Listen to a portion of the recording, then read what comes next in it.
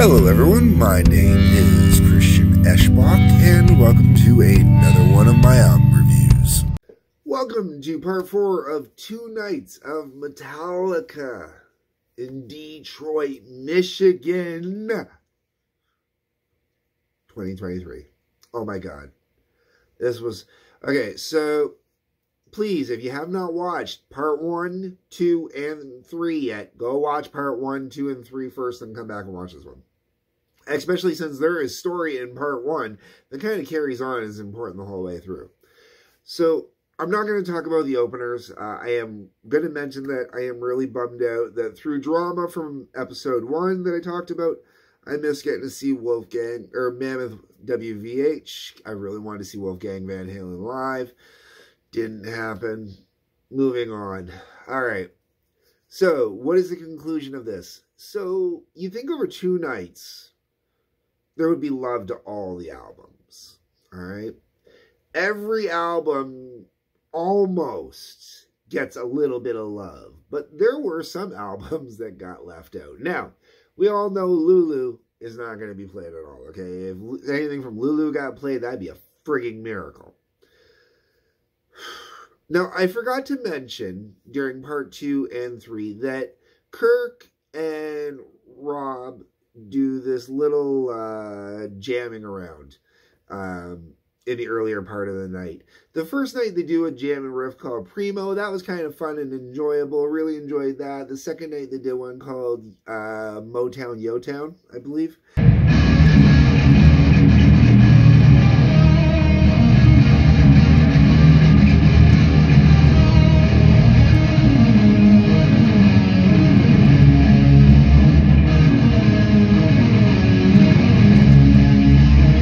That one I wasn't as big on, but I could hear some potential for some music writing later on down the line, maybe, that could come out of the jams.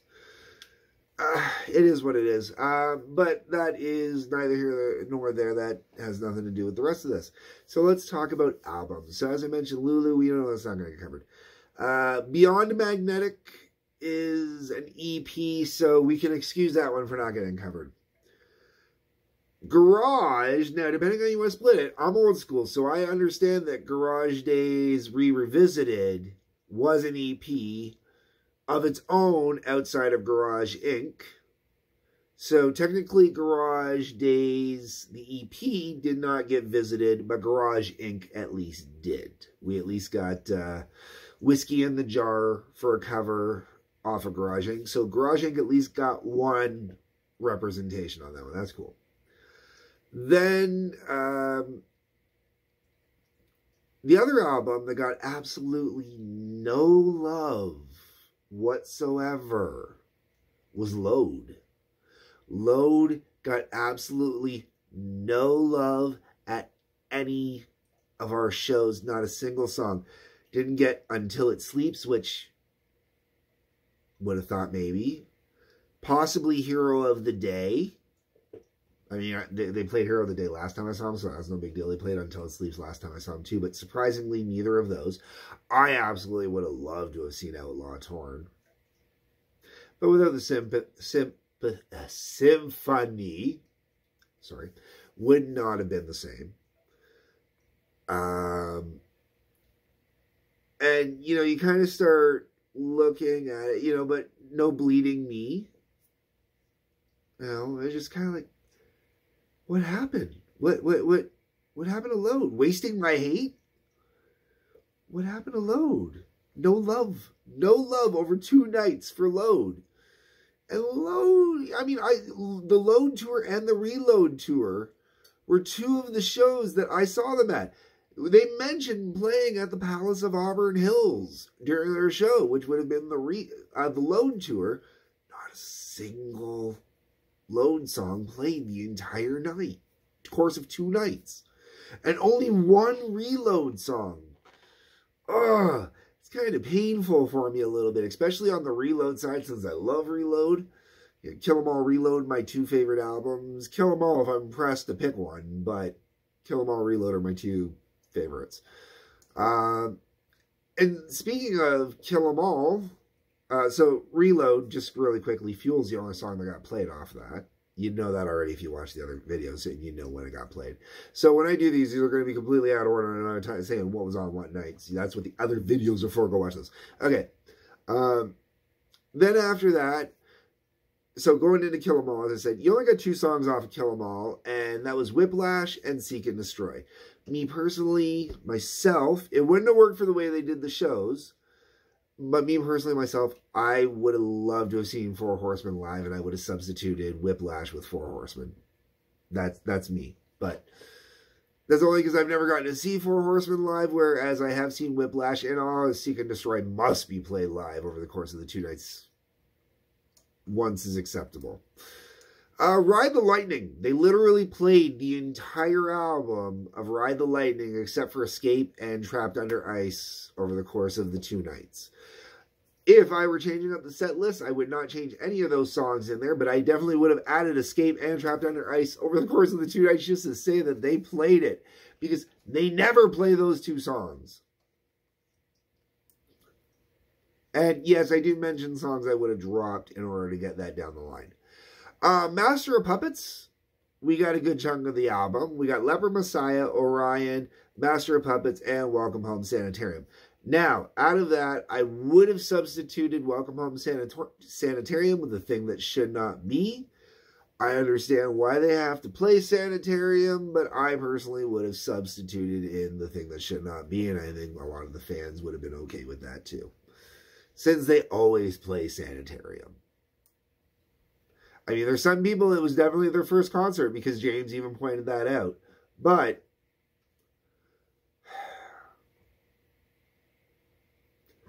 now, going through all this, you're going to notice the next couple albums that we talk about here, when I go on about them not showing Load any love and barely any love to Reload, realistically, you can't blame it on, well, those are, you know, the Newstead era, you know, and they don't want to play that, because the next 2 albums are represented fairly, sort of.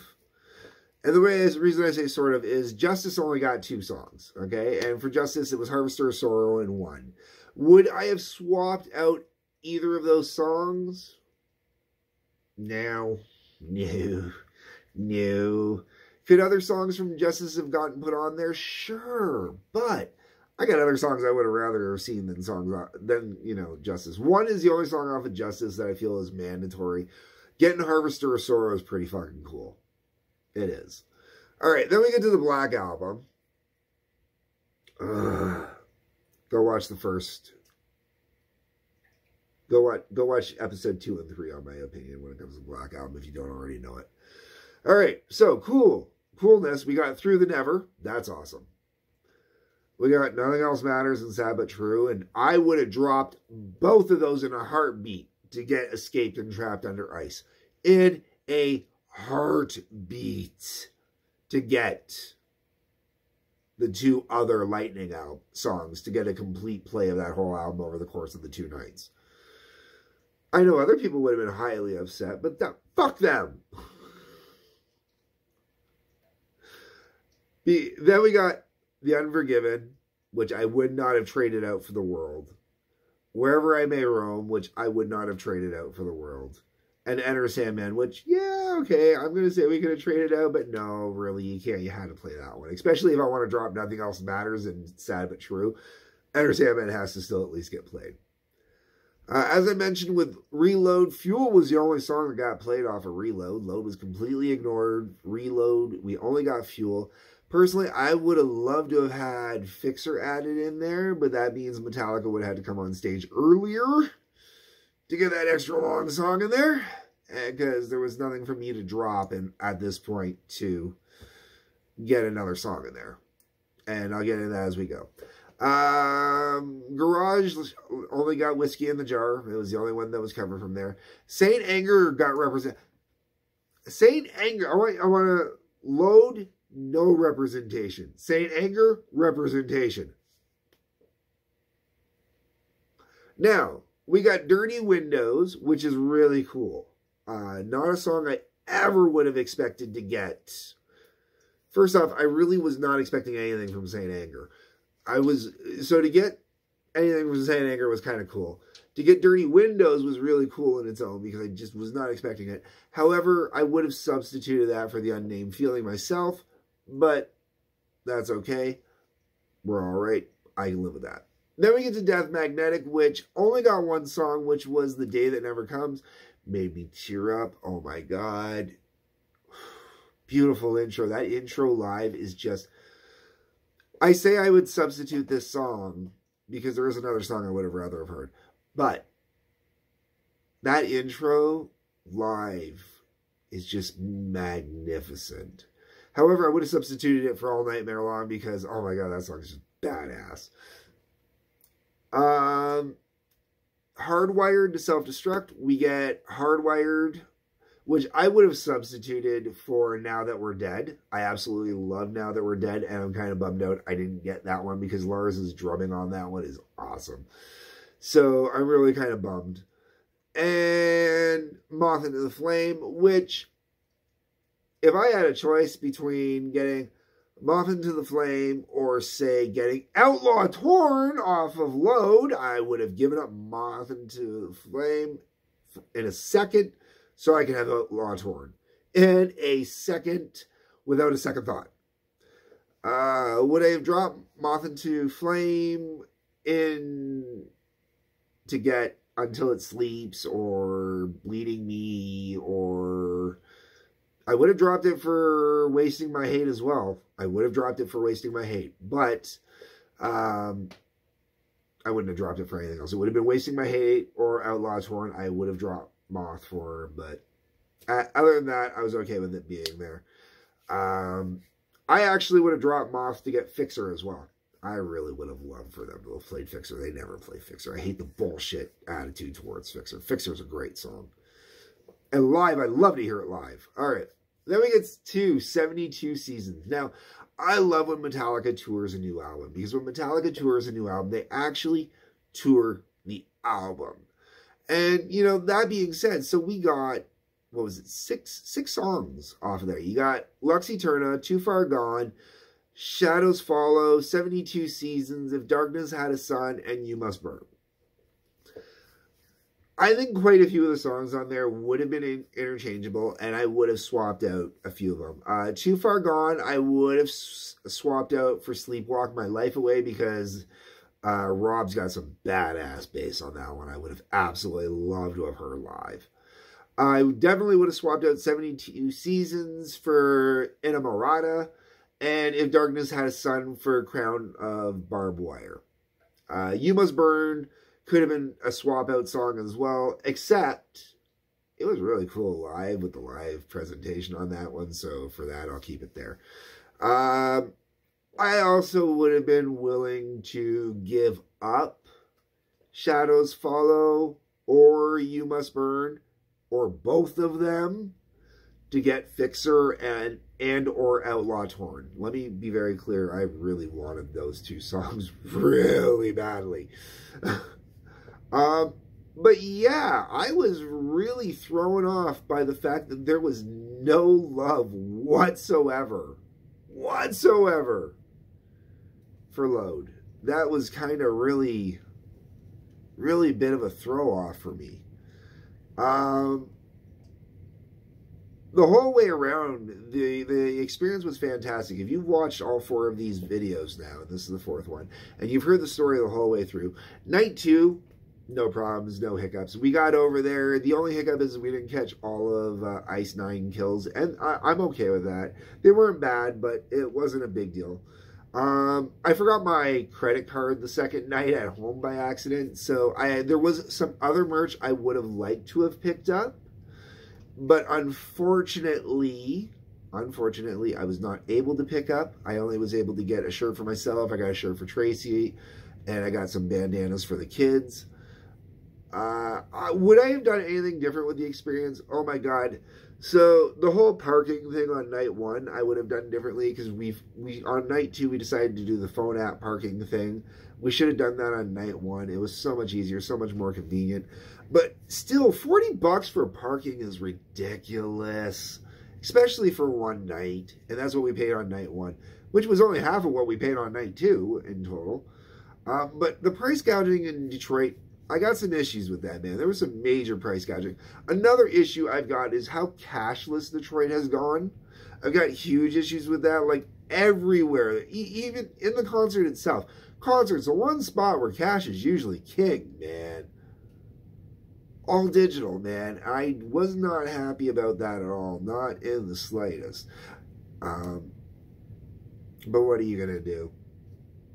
While editing this last episode, I decided to go to setlist.fm, pull up the stats for the M72 World Tour, okay?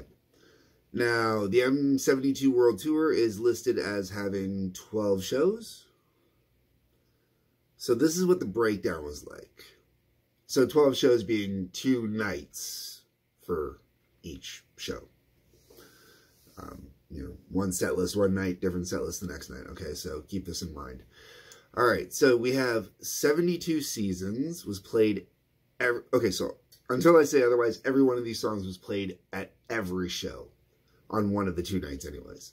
72 seasons, Creeping Death, Enter Sandman, Fade to Black, For Whom the Bell Tolls, Fuel, Harvester of Sorrow, If Darkness Had a Sun, Lux Eterna, Master of Puppets, Nothing Else Matters, One, Orion, Ride the Lightning, Sad But True, Seek and Destroy, Call of Cthulhu, Welcome Home Sanitarium, Wherever I May Roam, Whiskey in the Jar, and You Must Burn.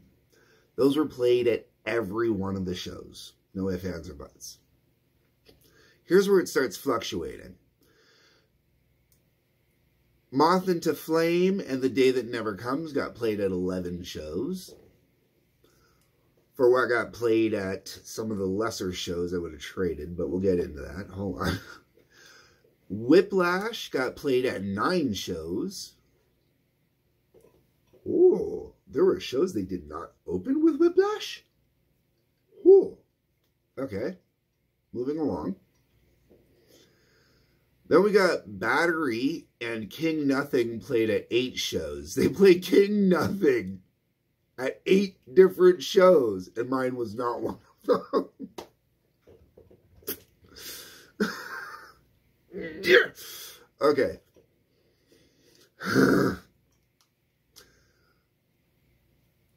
Blackened, Leper Messiah, Shadows Follow, The Unforgiven, and Too Far Gone got played at 7 different shows. I got all of those at ours.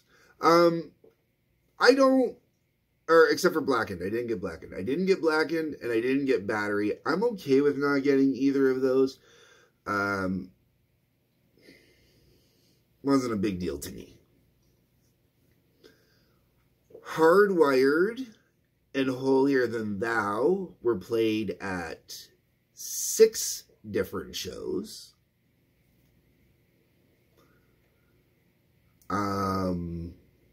Dirty Windows, No Leaf Clover. Oh my. Fuck. Dirty Windows, No Leaf Clover, Screaming Suicide, Sleepwalk My Life Away, and Until It Sleeps were played at 5 different shows. Dirty Windows I got. I would have loved to have had any of the other 4. Specifically, I would have loved No Leaf Clover. Oh my god, I would have loved to have seen No Leaf Clover live. Sleepwalk My Life Away, I mentioned that I would have liked to have seen that one. And Until It Sleeps. God damn it, I got no load representation in 2 nights. And there were 2 different songs on the tour that I could have seen. Oh! Plus, No Leaf Clover was in there. And there's another song I'm a little annoyed with it. Oh, God. Okay. The Memory Remains was done at 4 different shows. I was a little surprised when they did Fuel and Not Memory Remains right away afterwards, because that usually is how it used to go. So it was kind of cool they didn't do it the exact same as they've done it in the past. But Memory Remains is a cool song live. It really is. When the crowd does the chant and everything, it's awesome. All right. Fight Fire with Fire was only done at 3 shows. So I do consider myself lucky on that one. Through the Never was done at 2 different shows. And then Cyanide and I Disappear were both played at 1 show each on this tour. I would have loved to have seen I Disappear and Cyanide. Both of them live would have been fantastic. Oh my God. Oh, damn.